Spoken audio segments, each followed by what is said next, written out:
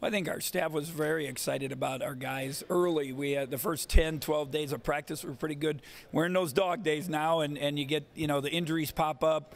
We had a death in Brandon Bolden's family. He's been gone for 5 days, so our numbers are not there for practice. And, we just got to fight through that. It's part of the normal progression of a team. I like the progress of our point guards, Javon and Nigel. They're going to have some bad moments or learning moments that they have to go through, but I think both of them have made some strides over this stretch. Now we got to get them before fans and against different people and reading things and making good decisions. Figuring out roles will be important, and then obviously the health of our guys. That'll, just getting guys back and getting them in the lineup so we know who we can play.